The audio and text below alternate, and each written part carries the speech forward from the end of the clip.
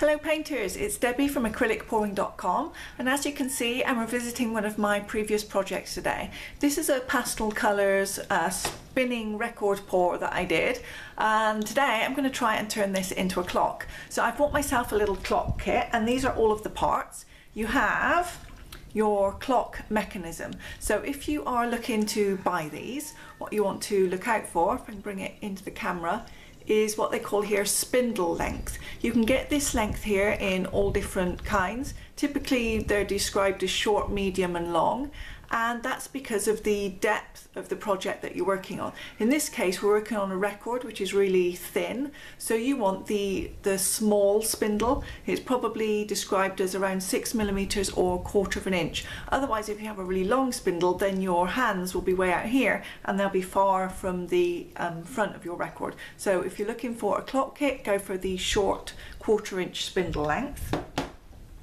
Then I've got my hands, and again the hands come in all sorts of different lengths. If you're doing a CD clock, then obviously you don't want a hand this long because it would be poking out over the side. This one is, let me just add it to my ruler here.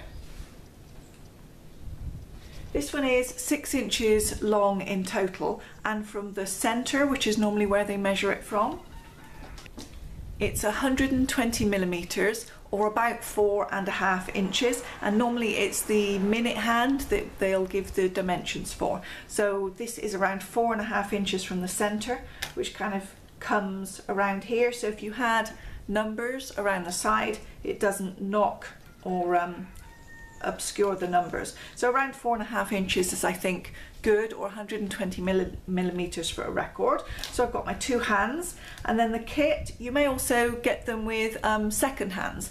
And when it comes to your mechanism, you can get what they call a continuous movement, which is just smooth and just slowly glides all the way around, or you can get one that ticks, in which case if you do that, then your second hand goes tick, tick, tick, tick. So that's another option. And then it comes with 4 other little parts. So today I'm going to try to put it together. So this record is already poured. It's got a label just here. So I'm going to just put my pokey tool right through the center and support it as it comes out the other side, because now I need to make a hole in here. I'm just going to take some old kitchen scissors and put right through the center and gently push and make a circle. Now of course you can see what happens. The paint gets a little bit torn up here because it's plastic, so just gently be careful not to make too much of a mess. Now your clock parts, these parts here, can cover up any slight mess that you make in the middle there, but I'm just gently going round in a circle with my scissors just to open the hole out a little bit. And I'm just going to pick off those little bits of paint and try and make it as neat as possible. So the spindle generally won't fit through the whole of the record. You need to enlarge it just a little bit. So let's see if I've done that enough. No, it needs to be just that little bit more. So I'm just going to get my scissors in there, turn them round a little bit, and just slightly enlarge the hole, and then I'll try again. Needs to be just a little bit more. So as I do it, I'm just taking a slight bit of that black plastic off from the center of the record. You can see here on my scissors, just taking a little bit of that black plastic off. And so the hole's a little bit bigger now than it was. Let's pop that through, and now it fits all the way through the center of the record like that. So now in terms of all these little bits and pieces, you have a design choice to make now, because you can put this black washer on the front or the back. So if you put it on the front, obviously what you'll end up with is a black circle in the center of your record, and you may or may not want that. If you don't, you can always fit it on the back too. So you would fit it on first. Your kit may be slightly different, but mine, the washer here, has a slight indent. So you put that on first, and then put the metal washer on the top like that, through the back of the record, and then it has this other washer, like the other part of the nut and bolt, if you like, with the thread that goes on here, and you can just gently turn that on with your fingers. So now if you've made a mess of the paint, then this may well just cover it up. If not, then you'll probably want to put the rubber washer on the outside. So now you need a little tool. Get yourself some pliers, and what I like to do is just carefully hold on to the nut, and then I actually turn the mechanism rather than the nut, so that what I'm doing is turning it on, but I'm not moving my pliers on the front.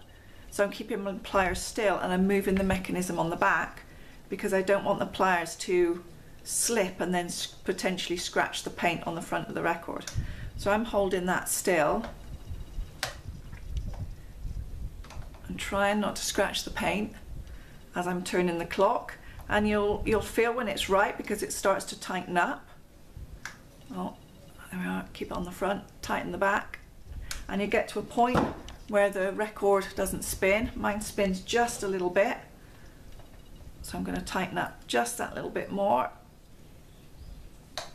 And now my record is fixed on there and it doesn't spin. Now, of course, if you have a design on your record or whatever you've poured that you want to have an up and a down, the clock mechanism has on the back here, whoops, there we go, has a little hanging hook. So that would be the top of your mechanism. So if you have a way that you prefer your design to be up, make sure that when you do it, that you hang it so that your design is showing correctly from the front. So now to put the hands on is very simple. If you look, let me bring up this spare mechanism. If you look carefully on the mechanism, you see it has two plastic parts. One is slightly bigger and one is slightly smaller, and that is to accommodate the different sized holes. Oh, there we are, different sized holes, if you can see them, in the hands. So I'm going to put the hour hand on first. That has the larger hole. So I just press that down here.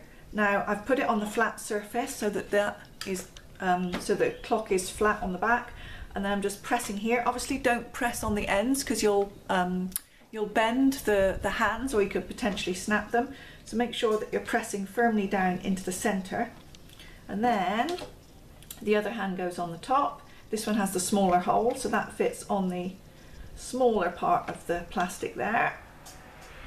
And then my kit comes with this little part here, and that just slips directly into the center.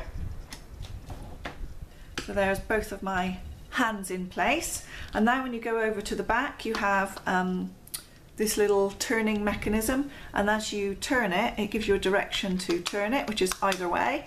And as you turn it, you can watch the hands go round, and you just make sure that you've got them on without bending them, they aren't knocking into each other. And then that's it. Your clock is all ready to go. So thank you very much for watching. I will put a link where I got the clock mechanisms. I bought them on Etsy. You can get some really cheap ones on places like eBay, but you get them from China, and if you have a look at the reviews on them, the reviews are not good. A lot of it arrives damaged, the clock mechanisms don't work, the hands are bent. So I'm recommending that if you want to turn something into a clock, you do spend a little bit more money, buy a slightly nicer, better quality clock mechanism, better hands, make sure it's shipped from somewhere locally, and then I think you'll be a lot more happier with your result. Thanks very much for watching, and I hope you will make some of your own clocks, spin some records, do a little bit of fun pouring, make some clocks, and maybe pop into my Facebook group and show your end results. I look forward to seeing you there soon.